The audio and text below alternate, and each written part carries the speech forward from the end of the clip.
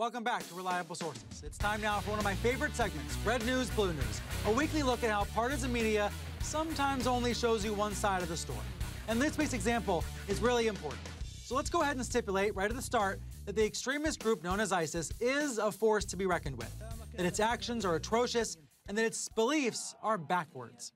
But let's consider whether there's a direct threat to America that is being overstated, and whether the press is doing what it should be doing, which is challenging people in power and demanding evidence for their assertions. I think the tone of a lot of the news coverage about ISIS has been reflecting the government position. I mean, here's what Defense Secretary Chuck Hagel said last week.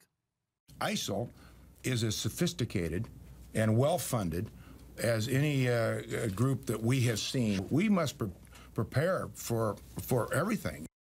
When members of the news media hear that kind of rhetoric, alarm bells have to go off. Beyond anything that we've seen? Now, there has been some solid reporting about how capable ISIS is and is not. But too many talking heads on TV have just picked up where Hagel left off and assumed the very worst. Every day, there are new insinuations that these terrorists will infiltrate the United States. And you have a flood of people coming over from South America and Mexico. We don't know who they are. Hey, Ange, so one of the... Wait, did you see what Eric Bolling did just there? He just dropped that Mexico reference and then moved on from it.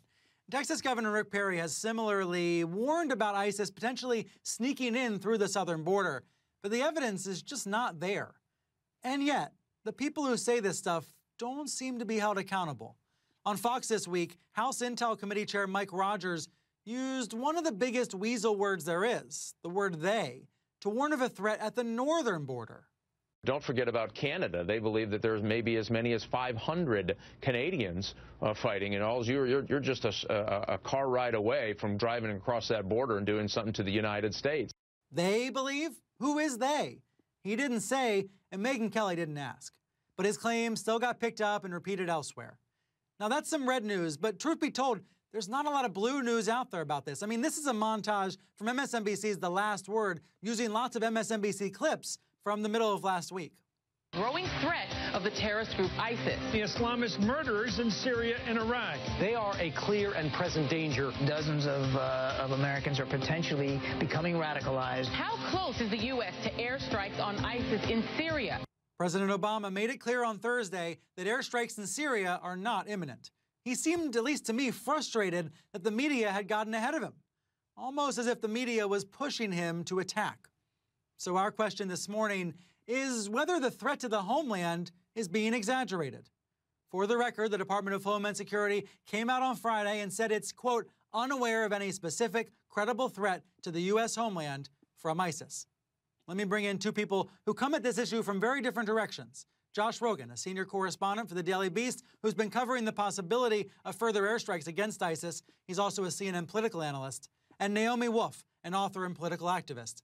Welcome to you both. And Naomi, let me start by asking you about this comment you made on Twitter referencing Chuck Hagel's remarks that I played a few minutes ago. You wrote, "You know it's terror hype when the Pentagon calls a press conference to use action movie terms such as apocalyptic."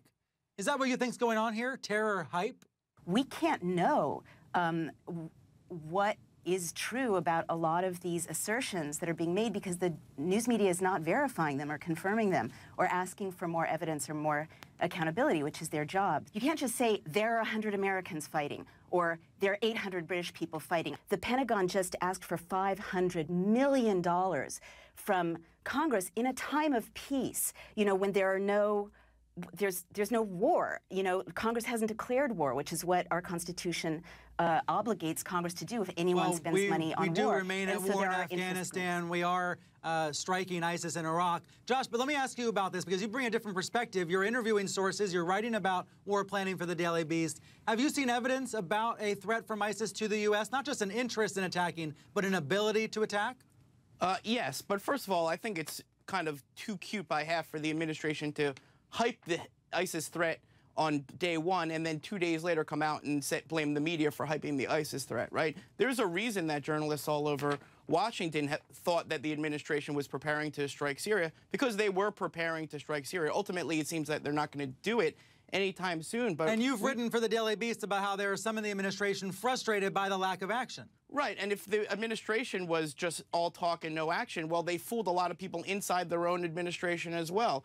So it's all true that a lot of reporters have come late to the ISIS story. It's also true that the administration has come late to the ISIS story, which has been well written about in the Arab media and in the region for over a year. It's also true that ISIS also benefits from hyping their own threat. They have a huge social media campaign just for that purpose. So that's kind of a perfect storm of interests of both us and them hyping this threat, but there is some there. And let's not, I mean, what would they have to do to actually be a real threat? They've taken over huge parts of 2 countries. They're in 2 other countries. They have cities. They have billions of dollars. They're committing atrocities on YouTube. So let's stipulate here that beyond the rhetoric, this is a persistent and serious threat that is getting more coverage, as it rightly should. Let's also point out here that those reporters who actually are doing the on-the-ground reporting are putting themselves in grave danger, and James Foley is the perfect example of this. There is a huge effort to verify these facts. It's extremely difficult, and everyone who does this at the risk of their own life. I'm glad you mentioned that, and I want us to keep in our minds today Steve Sotloff and the other journalists who are still missing in Syria. But Naomi, I heard you wanting to jump in there. Really what I'm worried about from where I sit, because I get information streams from citizens around the world, is that the same story and the same talking points from officials about how Britons and Australians and Canadians and Americans are joining this fight is identical in an echo chamber around the world. And the reason I'm worried about that, I mean, first of all, how do we know? Because we have extensive intelligence assets on the ground. All of these countries have hundreds of CIA, MI6, Turkish intelligence, French intelligence, not to mention all of the Syrians who have been tracking ISIS and all of these groups for 3 years. There's a ton of evidence. It's true that, let's also remember here that the administration's declaratory policy, what they say, and their functional policy, what they're doing on the ground, are 2 totally different things. So at the same time they're hyping the threat of ISIS, the president is deciding not to confront ISIS in Syria. So it's not as if the Pentagon and the White House are pushing us towards war in Syria. Quite the contrary. That's not what I'm suggesting. That's not what I'm suggesting. Right. So what's the point of the hype? The idea is the point of the hype is sort of a cover-your-butt mission by the administration. They know that Americans, after the death of James Foley, are very concerned about the ISIS threat. I think the bottom line here is that we have a lot of first-hand information because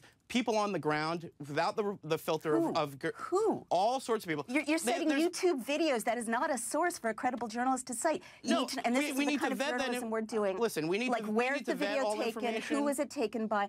Just bear with me. What we're pioneering on Daily Cloud is citizen journalism that actually verifies. It's a connected world. Everyone has cell phones. So if you're saying that in a major city in Syria, $250,000 people are being, I'm sorry, 250,000 citizens are being rounded up, or people are being crucified upside down, and these various atrocity stories which always accompany the drumbeat to war, right? They may be happening, but verify. There are credible people on the ground, and we did this in Gaza, we did this in the south of Israel, and we knocked a lot of stories out of the park.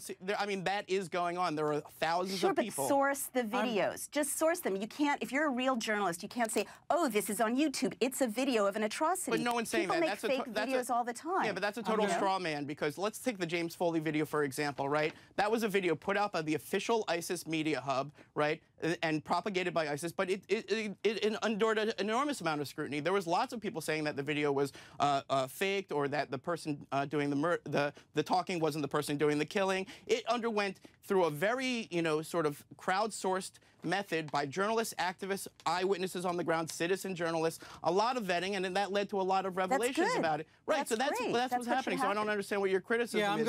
I'm criticizing the major news media for not doing that kind of vetting and leaving it to citizen journalists to ask tough questions. It's imperfect, it's a mess, but that's the best that we can do. We need to do better, and the government needs to do better, but in the end, we can't blame the media for what's going on in Syria. I agree with a lot of both of what you're saying, and I'm going to wrap up there. Josh Rogin, Naomi Wolf, thank you so much for joining me. Thank you. Pleasure. Thank you. Let me close with one more thought. This is from the journalist Kurt Eichenwald, who wrote this in Newsweek. ISIS can't hurt the U.S. in any significant way unless Americans let it.